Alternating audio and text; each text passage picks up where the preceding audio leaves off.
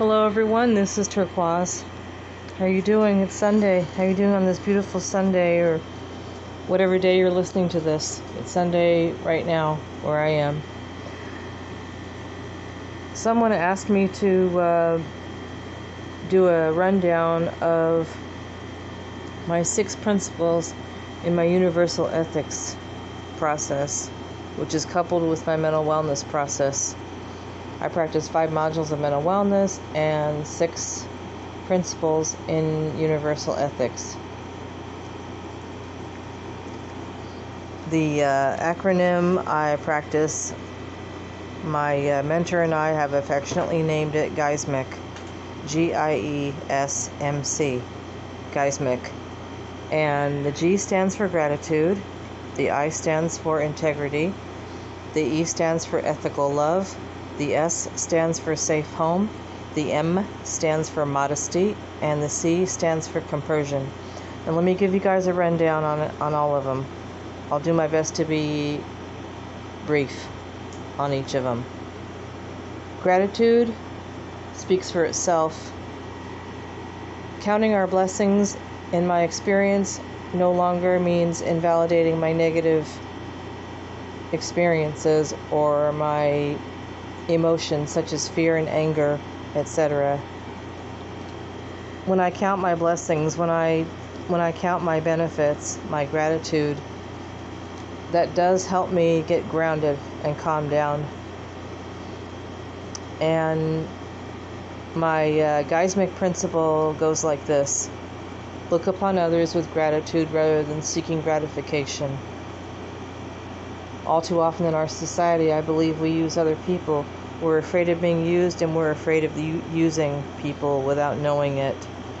So if we have an attitude of gratitude when we deal with people, instead of an attitude of gratification, seeking gratification, we're in good shape. We're following the principle of GIESMC. I stands for integrity, being able to walk the earth in integrity,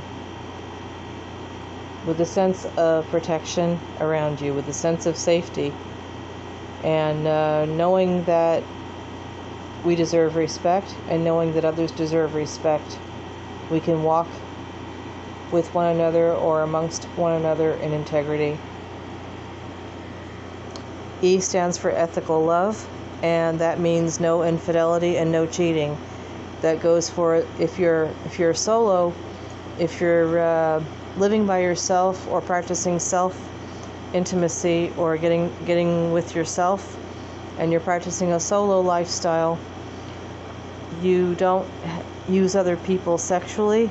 You don't seek instant gratification from others. It might be a little bit of the G, the gratitude thing. We don't seek gratification.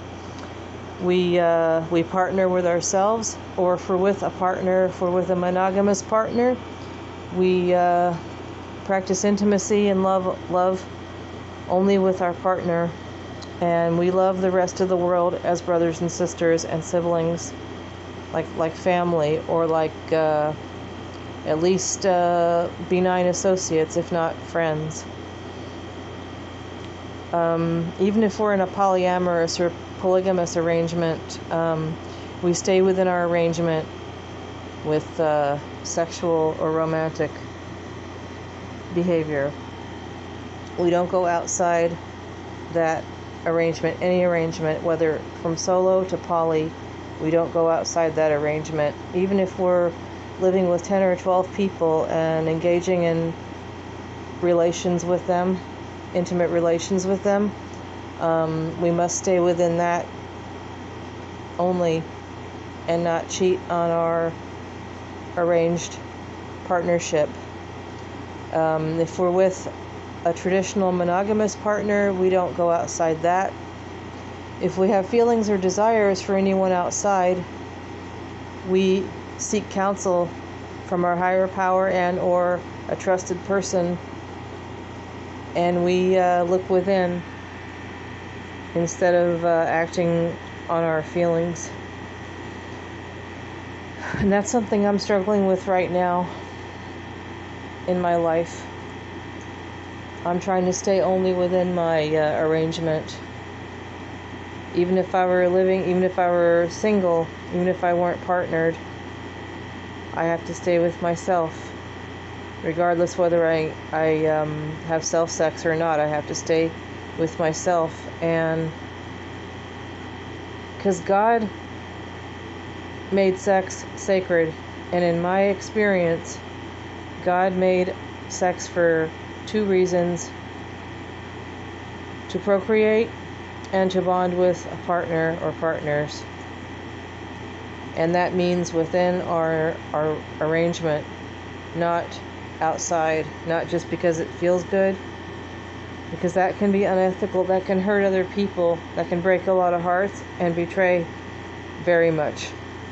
And whether you know it or not, we're probably feeling guilty about that if we're doing that kind of thing.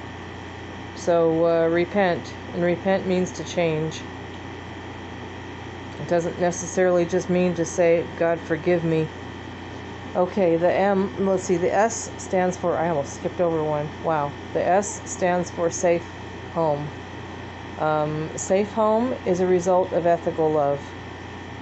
You produce a safe home, whether you're living by yourself, living with a partner, or in a partner arrangement beyond monogamy. You are creating a safe home simply by being faithful and wanting to be faithful and doing that instead of acting on your mammon carnal desires just because you have them. The M stands for modesty.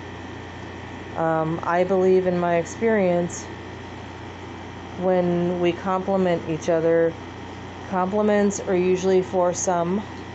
I like your pretty dress. I like chicken fajitas. I'm just giving examples. Yes, we have favorites. We're human. We have favorite colors. We have favorite preferences. We love to look at the things we like to look at. We like to eat the things we like to look at. And we like each other when we're attractive or pretty or desirable. And that's human and that's understandable. But I believe that God made us all for a purpose. God made us all for a reason. God made us all beautiful in His eyes. And when we practice too much flattery, when we practice flattery on ourselves, we'll have narcissistic behavior, narcissistic tendencies. When we practice flattery on each other, we become codependent. We become externally stimulated a little too much. And the people that we're complimenting, whether it goes to their head or not, it could cause some discomfort. We all deserve love. And loving ourselves does not mean self-flattery. You can study that if you want to, because I'm trying to keep it brief. And compersion. Compersion is often talked about in the polyamorous community, but I think it should be addressed in general as a universal concept, because compersion is the opposite of jealousy. I looked up the opposite of jealousy and compersion came up. And they talked about romantic relationships and polyamory. And once I started practicing compersion in my life in general, my anxiety was reduced, my depression was even reduced.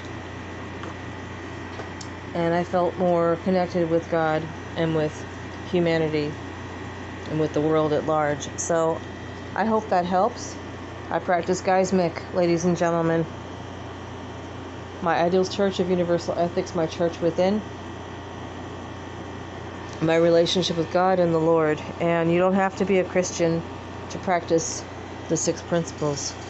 You can be a Christian. You can believe in anything. You can even be an atheist. You don't have to call it God.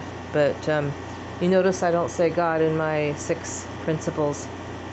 It's really about following your conscience. It's really about being at peace with yourself and the world. It's really about feeling good about yourself and about others. And it doesn't mean you have to, turn only to mammon Mammon ideas and Mammon principles and Mammon things to do that. You can look up Mammon if you want. Mammon. It's like spelling mammoth, only there's an N on the end instead of TH. Mammon. And carnal. You don't have to, have all those things to feel like you're okay. All right, I'm gonna go. Be safe, everybody. I love you.